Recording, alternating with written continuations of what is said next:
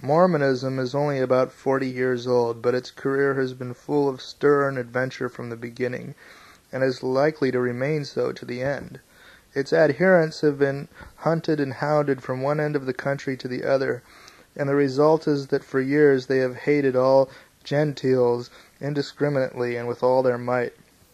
Joseph Smith, the finder of the Book of Mormon and founder of the religion, was driven from state to state with his mysterious copper plates and the miraculous stones he read their inscriptions with.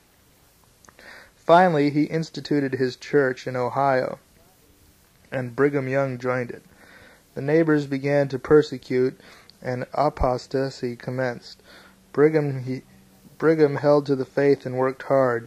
He arrested desertion.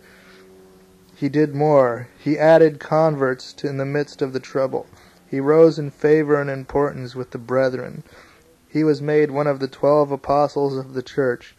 He shortly fought his way to a higher post and a more powerful, president of the 12. The neighbors rose up and drove the Mormons out of Ohio, and they settled in Missouri. Brigham went with them. The Missourians drove them out, and they retreated to Nauvoo, Illinois. They prospered there and built a temple which made some pretensions to architectural grace and achieved some celebrity in a section of country where a brick courthouse with a tin dome and a cupola on it was contemplated with reverential awe. But the Mormons were badgered and harried again by their neighbors. All the proclamations Joseph Smith could issue denouncing polygamy and repudiating it as utterly anti-Mormon were of no avail. The people of the neighborhood on both sides of the Mississippi claimed that polygamy was practiced by the Mormons, and not only polygamy, but a little of everything that was bad. Brigham returned from a mission to England, where he had established a Mormon newspaper, and he brought back with him several hundred converts to his preaching. His influence among the brethren augmented with every move he made. Finally, Nauvoo was invaded by the Missouri and Illinois Gentiles, and Joseph Smith killed. A Mormon named Rigdon assumed the presidency of the Mormon church and government in Smith's place, and even tried his hand at a prophecy or two. But a greater than he was at hand. Brigham seized the advantage of the hour, and without other authority than superior brain and nerve and will, hurled Rigdon from his high place and occupied it himself. He did more. He launched an elaborate curse at Rigdon and his disciples, and he pronounced Rigdon's, quote, prophecies emanations from the devil, and ended by, quote, handing the false prophet over to the buffetings of Satan for 1,000 years. Probably the longest term ever inflicted in Illinois. The people recognized their master. They straightway elected Brigham Young president by a prodigious majority, and have never faltered in their devotion to him from that day to this. Brigham had forecast a quality which no other prominent Mormon has probably ever possessed. He recognized that it was better to move to the wilderness than be moved. By his command the people gathered together their meager effects, turned their backs upon their homes and their fates toward the wilderness, and on a bitter night in February fled in sorrowful procession across the frozen Mississippi, lighted on their way by the glare from their burning temple, whose sacred furniture their own hands had fired. They camped several days afterward on the western verge of Iowa, and poverty, want, hunger, cold, sickness, grief, and persecution did their work, and many succumbed and died, martyrs fair and true, whatever else they might have been. 2 years the remnant remained there, while Brigham and a small party crossed the country and founded Great Salt Lake City, purposely choosing a land which was outside the ownership and jurisdiction of the hated American nation. Note that. This was in 1847. Brigham moved his people there and got them settled just in time to see disaster fall again. For the war closed, and Mexico ceded Brigham's refuge to the enemy, the United States. In 1849, the Mormons organized a free and independent government and erected the state of Deseret, with Brigham Young as its head. But the very next year, Congress deliberately snubbed it and created the Territory of Utah, out of the same accumulation of mountains, sagebrush, alkali, and general desolation, but made Brigham governor of it. Then for years the enormous migration across the plains to California poured through the land of the Mormons, and yet the church remained staunch and true to its Lord and Master. Neither hunger, thirst, poverty, grief, hatred, contempt, nor persecution could drive the Mormons from their faith or their allegiance, and even the thirst for gold, which gleaned the flower of the youth and strength of many nations, and was not able to entice them. That was the final test.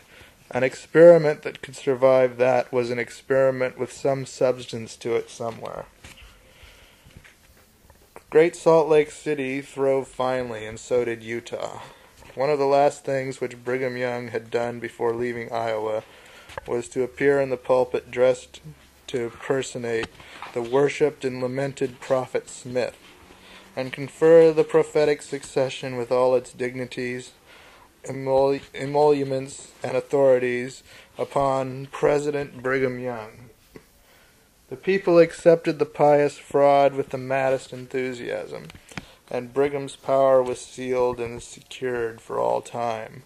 Within 5 years afterward, he openly added polygamy to the tenets of the church by authority of a, quote, revelation, which he pretended had been received 9 years before by Joseph Smith, albeit Joseph is amply on record as denouncing polygamy to the day of his death.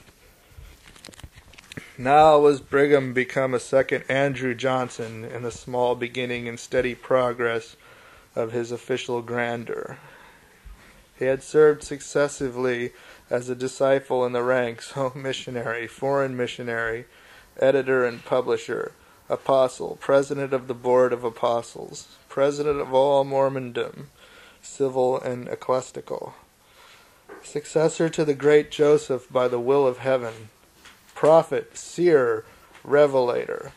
There was but one dignity higher which he could aspire to, and he reached out modestly and took that. He proclaimed himself a god. He claims that he is to have a heaven of his own hereafter, and that he will be its god, and his wives and children its goddesses, princes, and princesses.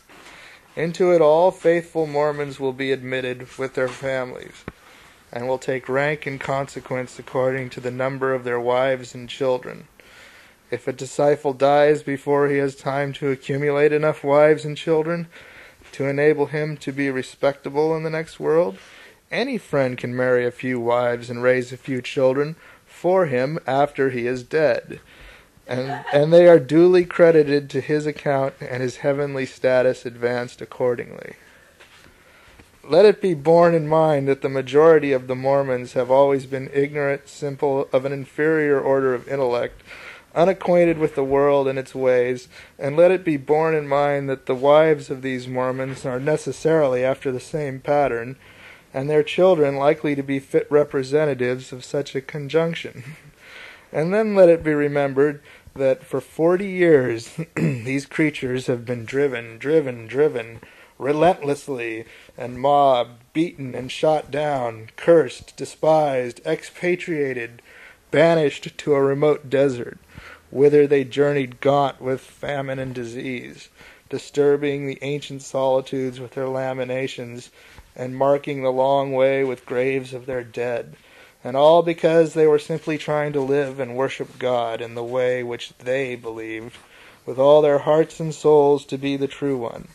Let all these things be borne in mind, and then it will not be hard to account for the deathless hatred which the Mormons bear our people and our government. That hatred has fed fat its ancient grudge ever since Mormon Utah developed into a self-supporting realm and the church waxed rich and strong. Brigham, as territorial governor, made it plain that Mormondom was for the Mormons. The United States tried to rectify all that by appointing territorial officers from New England and other anti-Mormon localities, but Brigham prepared to make their entrance into his dominions difficult. 3,000 United States troops had to go across the plains and put these gentlemen in office, and after they were in office, they were so helpless, they were as helpless as so many stone images. They made laws which nobody minded and which could not be executed. The federal judges opened court in a land filled with crime and violence and sat as holiday spectacles for insolent crowds